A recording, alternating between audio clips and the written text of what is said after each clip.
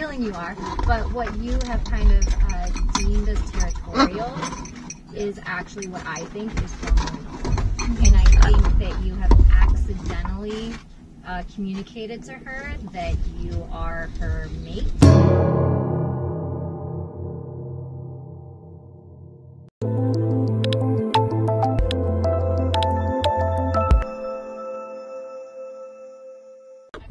Hey guys, it's so windy, so this was the free flight session today with Petzholdt. Comment below, let me know what you think. I love them, they are so gorgeous people. And yeah, give us a thumbs up, go check out their channel, Petzholdt. And now I'm gonna go into a consultation session with them for Glory. Now this is part 1, consultation, how they're gonna help me with Glory.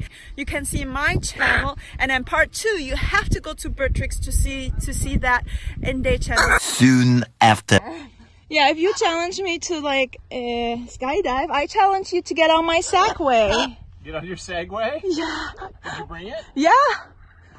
All right. Okay, let's do it. Glory! How are you doing? Help!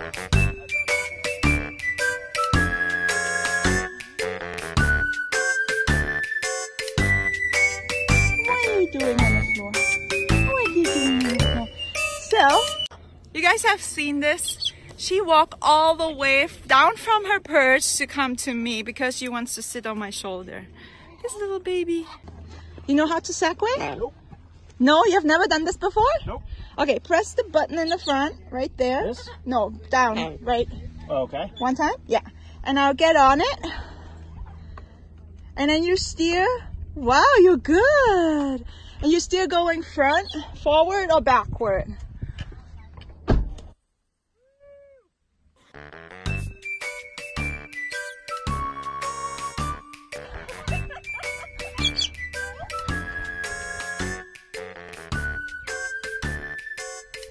I'm filming.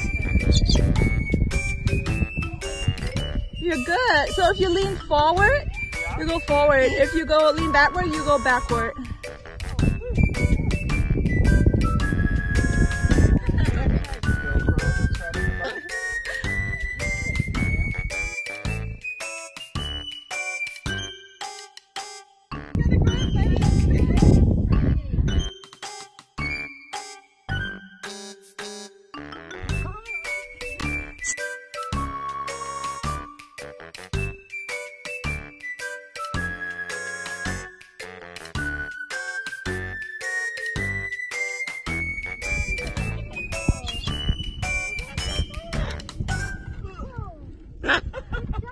Special delivery.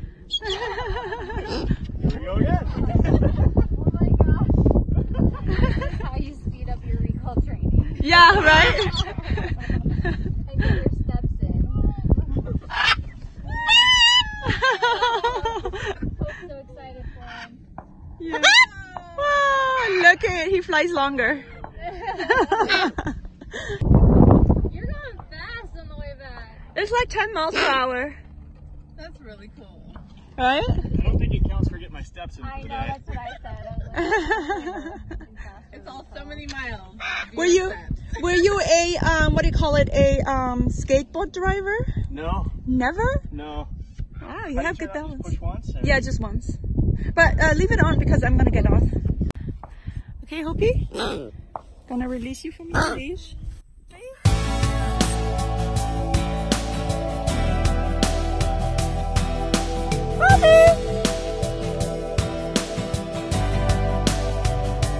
I love this bird. Guys, this is so much fun.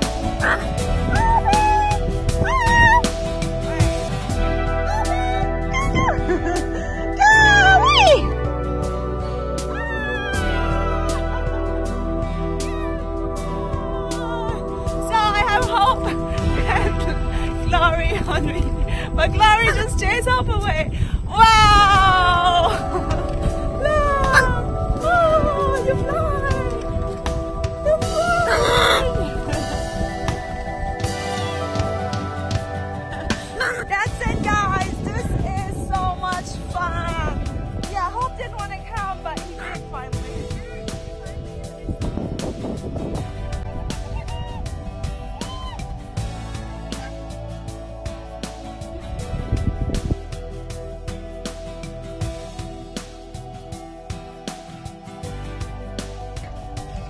Sorry, I need to get the...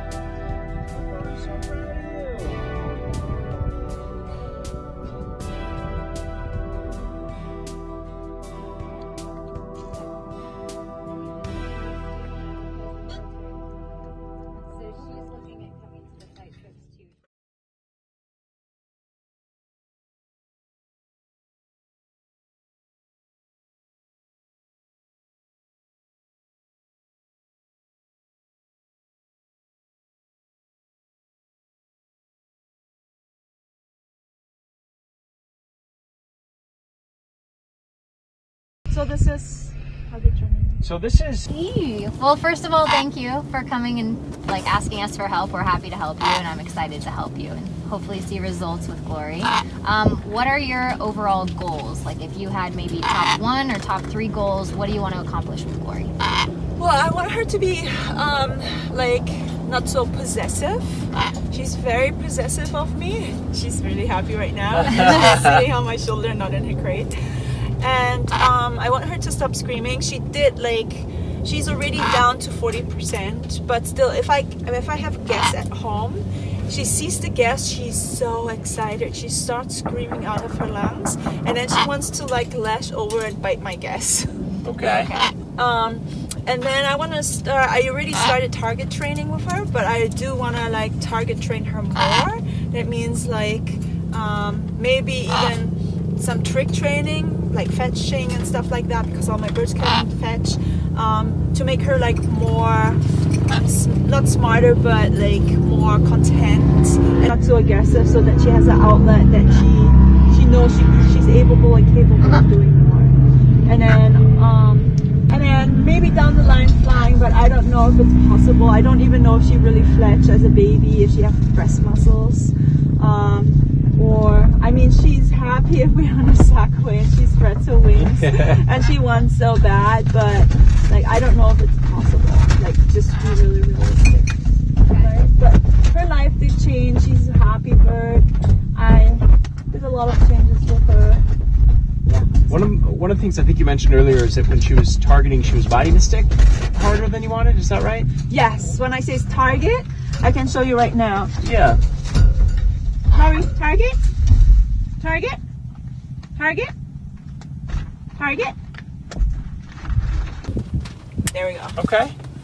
She bites the stick harder. She doesn't tip it. She bites it, and sometimes she also like bites it in anger.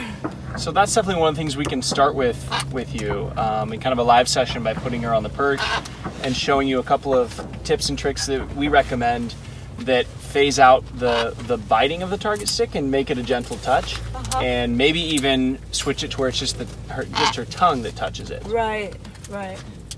Yeah, targeting, honestly, it's an easy thing to shape once she's just interested in touching it. We can phase it out from a grab and a hold onto to just a light touch. Yeah. Let me give her a little treat because she did target, so it's always a contract. If I say target, she gets a treat. So Okay. she knows she. And what are you using for treats? So this is pine nuts, and there's a penny in there. Yeah, I see the penny. Why is a penny in there? And then mixed with some walnuts. Okay. Have you done one of the things we recommend is to put small piles of different treats before the bird's had any sort of breakfast, so you can really determine what the top 2 favorite treats are. Have you done anything like that? Not with her, but I have like my other birds. I put walnut, almonds, hazelnut, mac nuts in a hen, and then like Hope, he loves almonds. Okay. Yeah. Yeah, so her favorite treats for sure, if I give her like a bowl of food, her favorite treats is mac nuts. All what she wants is mac nuts. Okay. She picks the mac nuts. Yeah, you do. Okay, so then where do pine nuts fall in that? The pine nuts is like for Hope and for others, and it's just like to have treats on me because I have 3 birds, and Sure. you know, like I can't have always like mac nuts all the time in my pocket. Yeah. With shells. So let me ask you this: specifically, where do the pine nuts fall in the tier of like top favorite, second, third, fourth, fifth favorite? I don't know. Okay. Okay, so that'll be one of the first things to discover. So I would recommend tomorrow morning before she gets any sort of breakfast, meaning she should, let's say, go to bed at 9 p.m., get a solid 12 hours night sleep, no interruption, and at 9 a.m. before any food, put out 4 different treat piles, some mac nuts, some pine nuts, some walnuts, some almonds, and make the piles like half of a shot glass worth, right? So little piles, and you'll be able to see what the top first, second, third, fourth favorite treats are from that selection. Okay. Because what's your favorite food? My favorite food? Oh my gosh. I have a lot of favorite food. I love sushi, I love Italian, I love German. Okay. Do you like cheeseburgers? Yeah, sometimes. kind of. Okay. Do you like asparagus? No. Okay, so if asparagus is a treat that she won't touch, then you wouldn't use it to train her, right? Right. So what you want is you want to be given the sushi for the really high value things or the new behaviors that you need a higher treat value for. To you, that'd be comparable to sushi. Right. What I'm concerned about is this might have the exact meh as you having a cheeseburger. So without studying what those 4 favorite piles are, you don't have a really clear understanding of the best type of motivation to use. Does that make sense? Once you have a firm understanding of her top favorite, her second, and her third favorite, then you can really start to modify her behavior through those really high value rewards. Okay. Yeah, that's definitely one of the first steps. The other step, and I know you talked about it briefly, you touched on it, you said you have changed your diet, and diet's a big thing for us. It's kind of the foundation. So for us, we do a fresh food in the morning and we do an organic pellet at night. And I don't know what the good diet looks like for you. So can you tell us what you switched her over to? Yeah, so she was just eating nuts, like mac nuts 24/7. All what she wanted was mac nuts. She wouldn't touch anything else, just mac nuts. Yeah. And now in the morning, I gave her oatmeal and I mix it with berries, frozen berries, and I give her a spoon of almond butter and mix it into the oatmeal, and she likes something warm and she's very happy. She digs in and her whole beak is like full of oatmeal. Yeah. Okay. And also she her poop is healthier now and she doesn't scream anymore that much. So that's the morning. Then I give her like some fresh food, but after she had her oatmeal, but she doesn't touch it at all. She complains. She hates it. She dumps it all on the floor and then she complains. And then in the evening, usually I give her corn, some warm, I try to do more veggies now. And I gave her like warm corn or here and there like 3 or 4 like mac nuts or half 2 mac nuts or 2 walnuts Okay. for dinner. When she protests the breakfast, what do you do?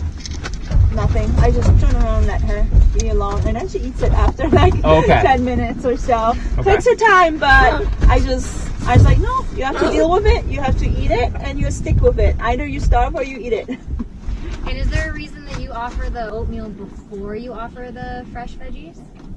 Yes, because I really know she's going to eat the oatmeal first before the veggies. If I do the veggies, she wouldn't even touch it. Plus, like, I don't know. Yeah. She likes it warm. I think, like, in the morning, it's nice to have something warm in the stomach for energy for the day. I am thinking, and I don't know if you're thinking along the same lines, I'm feeling you are, but what you have kind of deemed as territorial is actually what I think is hormonal. And I think that you have accidentally communicated to her that you are her mate, and that's done through these warm foods that basically have the texture of regurgitated food. So if she were to regurgitate food for you, it would have the texture of the oatmeal mixture that you're making her in the morning, where it's warm, it's mushy, comes out very soft. It's the same for the warm corn in the evening. All of that can be a hormonal trigger, especially right now because we are coming into spring. Like, this is when we're going to see the most exaggerated hormonal behavior, and so you're really like asking for it by giving those sort of things. So, which is where you're getting some of the nippiness or the biting. And then we mentioned off camera how important it is to only pet the head and neck Right. You should be able to physically manipulate and touch your bird everywhere, but only stroke or pet the head and the neck. And the reason for that is anything outside of that little area signals to the bird that you are his mate. So, or her mate, it doesn't matter. Yeah, I was going to go into that, but go ahead. Yeah, go ahead. No, I was going to just make sure you were. So yeah, in the wild, only the bird's mate can preen the bird's head and neck, or where am I going with that? In the wild, just mates can touch mates' bodies. So any bird, so any bird in the wild can preen the head and neck because they can't do that themselves, but only the mate can do the back and the rest of the body. And so by you touching the rest of the body, you're signaling that you're a mate. That combined with the warm foods, that, like Jamie said, the territorial issue that you're getting sounds more like it's a hormonal behavior because you are giving all clear indications that you're this bird's mate. And she regurgitate? Regurgitate? Can't even that word. Sorry, I'm German. She does that like all the time. She always smells like vomit. Like she has toys in her cage on the floor, and she has a little ball, and she does it all the time. Yeah, so things like that where you notice that there's a specific toy or a specific thing that triggers her to regurgitate, you just need to take it out of the equation for now, because this is the time where it's going to be just kind of exaggerated because we're going into spring, and it's just something that you need to avoid triggering more so, because it's just going to lead to more and more and more frustration, which leads to aggression. So that's really what we're trying to stop. If you can get her on a fresh mix of mostly vegetables, you can put grains, you can put like cooked beans in there, so she still has the tenderness of a cooked bean, but it's not coming in warm, it's coming in soft, but it's amongst all these other different textures. So no warm food at all. It would be in your best interest to get her off of your oatmeal mixture. One, she shouldn't be getting fruits every single day. Two, she shouldn't be getting oatmeal every single day. She doesn't even touch fruits. Yeah, so except like if I mix it into the oatmeal, like blueberries. That's your like main focus right now. Because her diet is so heavy on triggering hormonal behavior that it's going to be in your best interest to just get away from all this hormonal stuff. Yeah, and it's accidental. Like we see it all the time. So it's, you know. So what do you feed your birds in the morning? Veggies, and just in the evening pellets, and that's it. That's all what they get, and then here and there like a treat if they do good, like yeah. So we reserve nuts and seeds for training. So like for flying and stuff, that's when they get their nuts and seeds, or for training indoors, whatever we ask of them. It's never in their main diet. It's never in their main diet. They don't just get it for free in a bowl. Yeah. So then, and fruits is a treat. It's a high value treat for our birds. That it's not getting any wind. And that's pretty blocked, but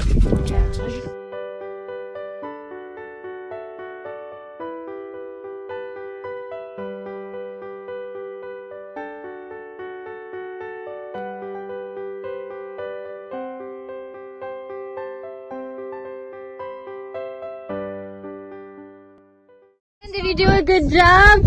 We get to go out for sushi.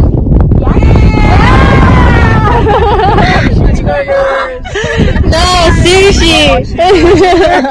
Guys, this was the vlog, right? I think so. We still gotta go through out of the airplane. Oh my gosh. Okay, that's vlog number 4. But guys, this is vlog number 4. I hope you enjoy it. Go check out Bird Tricks. What's your website? Bird Tricks. Birdtricks.com. Also, you can find our YouTube channel at Bird Tricks, on Instagram at Bird Tricks Official. Come in, Jamie. That's his bye.